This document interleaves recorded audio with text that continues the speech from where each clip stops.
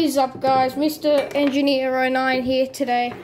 Today I'm going to show you how a drone gyroscope works and how a drone idles and how it moves and things like that. So here I've got a little UFO drone. I've taken the battery out just because it looks like something soon is going to short circuit. See if it focuses. Hey, never mind, I'm using a different phone again because my other phone is trash. Like it's got no storage literally. And here I've got this drone. It's like a UFO type of drone. Here we go, it's focused properly. And I'm going to show you how a gyroscope of a drone works. This is the exact same thing. It's just got its like 4 propellers instead of like it's 4 blades on the propeller instead of just like 2 or something. So here we've got the board, and let's see if this camera is good. Now here we've got the gyroscope. I'm pretty sure that's the gyroscope right there, this little board here. And then that's just the internal brain of it. And then that is the normal thing that like controls it, turns the motors, that tells the board everything. And also here we've got some like resistors and things like that. So here the propellers, they rotate very fast, or they spin very fast, and it gets the drone to like move up, it gets the drone to fly. And the way it just idles like that, it doesn't really depend on how the speed of the motors are. So the motors, yes, they're normally supposed to be the same speed, but also if they're not just the same speed, they will start to move around and it will crash pretty soon. But this gyroscope, whenever it tilts, the motors, they're always the same speed. Whenever it tilts, the gyroscope will give more power to that motor, and then that motor can push up, but it does that very accurately, and then it's so fast, like in microseconds, and it can balance it to be straight. Some like milliseconds and things like that.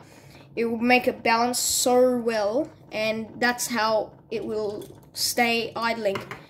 And this is a stunt drone, because here we've got the button, which this button gives it the arm to do the stunt, and then whichever way you do this, the gyroscope will shut down 2 motors, and it will flip that way, and then turn them back on right when it goes normal.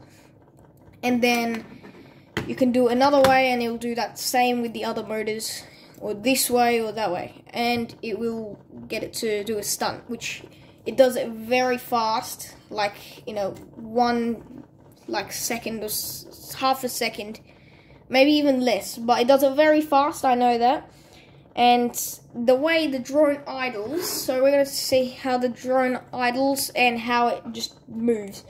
So first it takes off, and the gyroscope is balancing the drone by giving power to them whenever it tilts that way, so it pushes it back up, but it does that very fast, as I told you at the beginning. And the way it moves is that these motors, they're all same speed until these, when you go forward on the controller, these motors will spin faster, slightly faster than these, and it will push it and make it go forward. And it does that in any way. So this is forward, these motors will go faster, these black ones. And then when you go forward, then they will go faster and it will go forward. If you go backwards with this, then it will make these motors faster and it will go backwards. And then if you go this way, then these will go faster. And if you go this way, these will go faster. So that's pretty much how a gyroscope and a drone works, especially with the IC board on here. That controls everything, and then the gyroscope controls the flight. So it's pretty much a flight controller. And we've got this crystal oscillator thing. I don't know. I don't really know what it's called. You guys probably do. And the comments are disabled. It's not really because of me, because the YouTube knows people are saying nasty things on my videos. And here we've got the 2 screws. You can take the board off. And they're the motor contacts with the board. And these are just 2 random wires, all there for the battery.